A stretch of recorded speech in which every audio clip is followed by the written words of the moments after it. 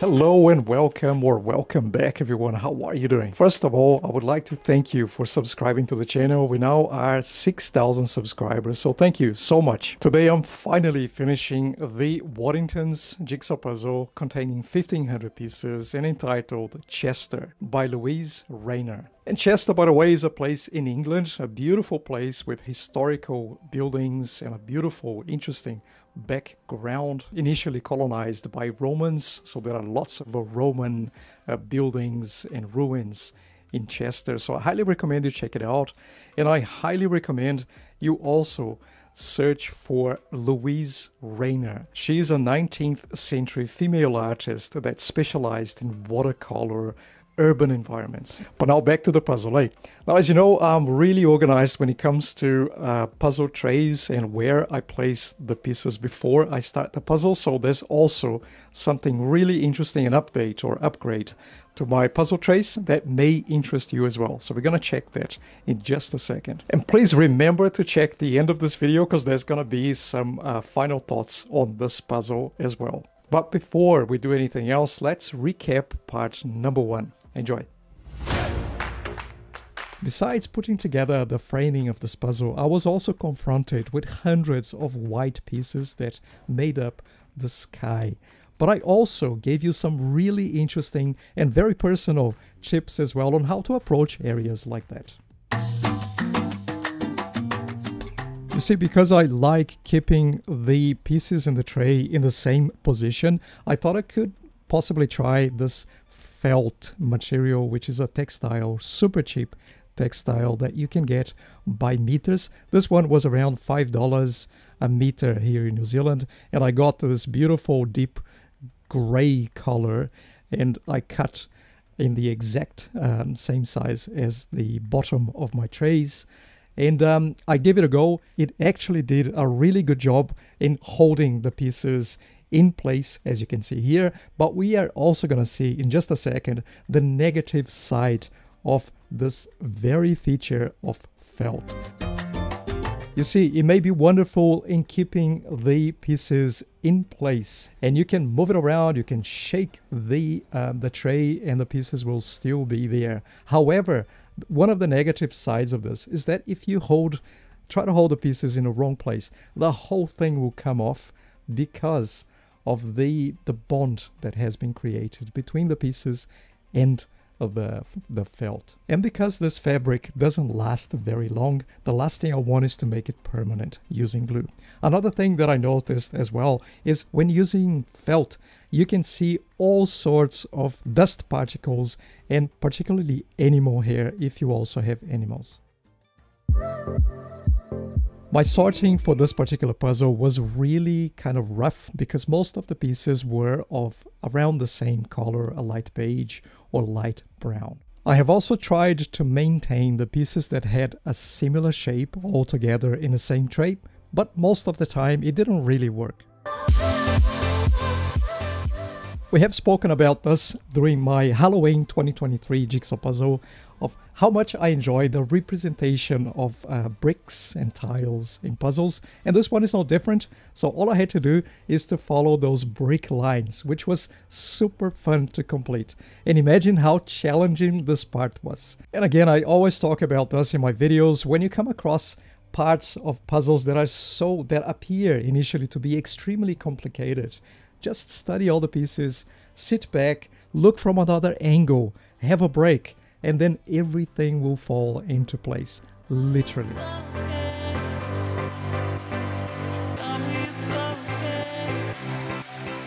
And I'm not entirely sure if I mentioned this before, but with this particular puzzle, it seems like one piece is horizontal, the other piece is vertical, and then vice versa on the other line. Sometimes you get those weird puzzles where all the pieces look exactly the same, and I try to avoid those as much as possible.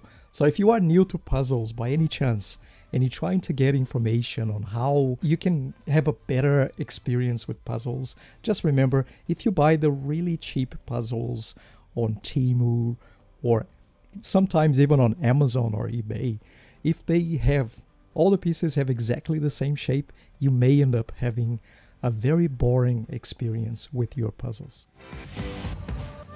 You see, I must have spent about an hour and a half on this part of the puzzle, you know, working on the bricks and also trying to figure out where those beige color pieces would go. Of course, there were parts that were even more tricky than any other parts. The parts, you know, that I find that the hardest for me, in my opinion, are the ones that contain lots of elements in one piece or lots of different colors in one piece. That for me makes it a lot more difficult.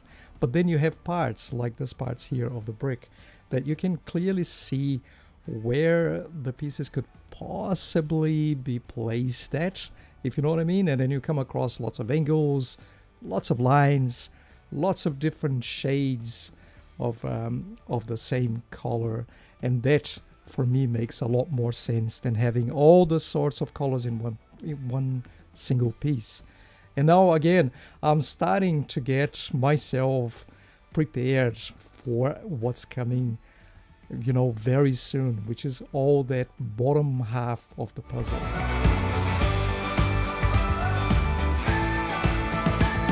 Now, I suppose the highlights of this puzzle, for me at least, was working on that tower, which is sort of a ghostly image, isn't it? This is the Chester Town Hall, which is behind St. Peter's Church, which is this brown one on the front. And again, I'm still mesmerized at how long it took me to complete this white part of the puzzle, or the sky in this puzzle. And I had so much fun with it, even though it took me a long time. And again, if you have a good look here, you can see that one piece is horizontal and then the other piece is vertical, and then vice versa on the second line. So it wasn't so hard. And talking about lines, have a look at this. This seems initially extremely difficult, but once you pay attention to the details and the information given on each piece, it's not actually that hard. It just takes a very long time for us to kind of figure out where the pieces would go. And once you do that, everything falls into place.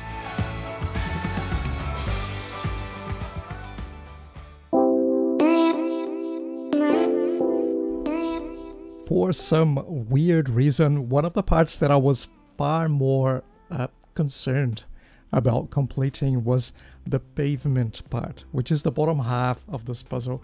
I think it took me about a couple of days. I don't know exactly how many hours I took to do that, but all I needed to do was to pay attention to this very, very small details that were presented to me on each one of the pieces.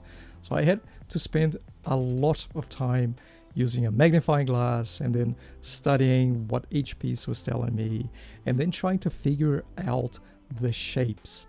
A lot of those shapes, a lot of those pieces on the bottom half of this puzzle, even though they were following that same pattern that we were talking about before, like one horizontal, one vertical, it was still kind of tricky for me to figure out where exactly the pieces would go. But eventually I got there, and everything became really clear to me. And you know, no surprises there. I really enjoyed every single minute that I spent with this part of the puzzle. It's all about patience and, I guess, endurance.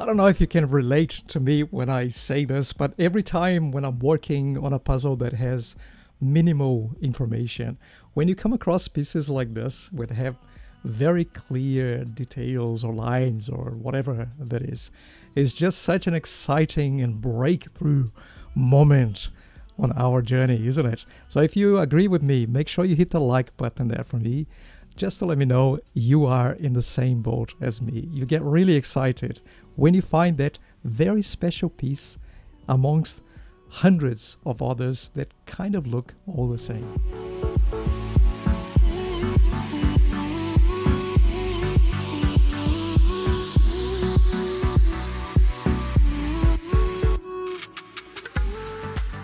And here's another highlight of this puzzle. When I finally arrived to the very center of it, where a lot of the hustle and bustle was taking place, a lot of people, a lot of horses, carriages, people on the windows, children. It was really fun to put together this part. But we are heading towards the end of this puzzle now, my friends, and I really hope you enjoyed it. I didn't have much in terms of tips for you today. All I can say is, if you want to start solving puzzles that are bigger than 1,000 pieces, go for it. You won't feel much of a difference, okay? And here it is, the last piece, and it is missing. Yay! I couldn't be bothered creating a piece for this one. I just decided to leave it as it is, as part of its own journey. This is a 1987 puzzle, and I can only imagine how many people have solved this puzzle before, or if you had just one loving and caring home before. But anyway, let's check out, let's just do an overview of this puzzle, and then I'm gonna talk to you about my final thoughts on it.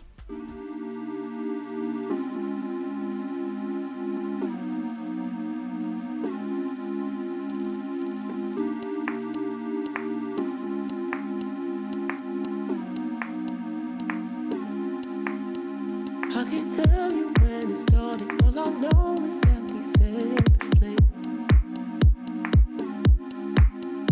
And I didn't understand it, why you made us give it all away.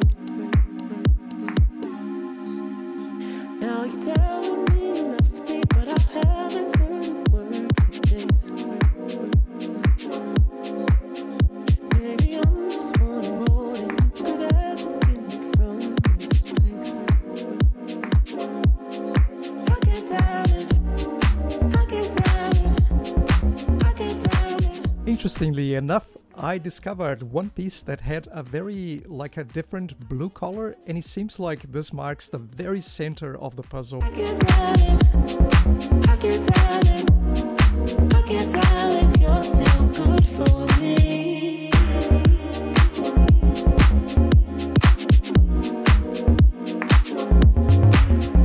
And I have a million reasons why I like to see what's left to find. Left to find. Am I waiting for a recall? 'Cause I let you come back every time. Every time. But if this is really over, could you say it for a peace of mind? Peace of mind. I can't tell it. I can't tell it. I can't tell it. I can't tell if you're still good for me.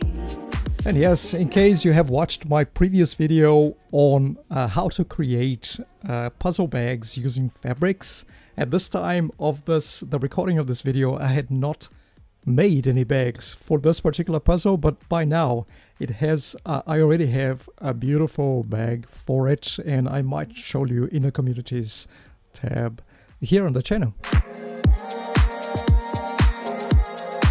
Alright guys, this is it. That's the end of the Chester jigsaw puzzle by Louise Rayner. A super, like a vintage jigsaw puzzle from 1987 produced by Waddingtons, which, as you may know, no longer exists and ceased to exist in the 1990s, I believe. Another big question, was it worth solving this massive jigsaw puzzle? How hard was it? How much fun did I have with it? So let's talk about it. Well, by now I really hope you have actually watched part number 1, which was all about the framing and the, you know, the white parts of this puzzle, which was, it was really difficult and challenging, but by no means it was impossible.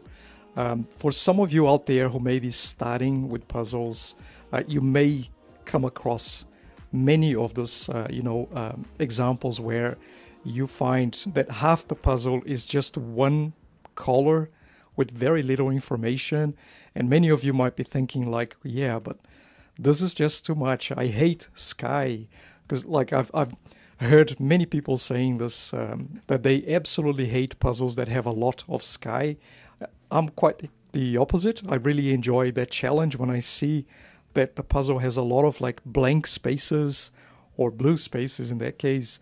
I really think it's going to be super fun, unless, of course, if the puzzle pieces are all the same, like some of the puzzles that we may buy online, all of the pieces have exactly the same shape. That would be extremely boring for anyone to put together, given that the color is just the same, all the same, and then the shape is going to be all the same. In that sense, I have to agree with you. It would probably be extremely boring. I noticed almost instantly that the sky had a horizontal piece, and then it had a vertical piece. Horizontal, vertical, and then underneath it had vertical, horizontal, vertical, horizontal. And then you had those weird shapes in between them. And that was, I've got to say, I had a lot of fun doing it, but it took me a very, very long time to complete that part of the puzzle. I started in early November, and I finished the puzzle well after Christmas, just for you to have an idea, that part of the puzzle. Because I don't know if you know this, but I'm not a full-time puzzler yet. It will all depend on the number of likes you put there, and also the number of views we get on the channel. So please go hard on the likes there. But I'm not a full-time puzzler yet, like some of my fellow puzzlers on YouTube. So I only have a couple of hours a week to complete the puzzles that I start. Hence all of this, all of the time that the time frame that I'm giving you here.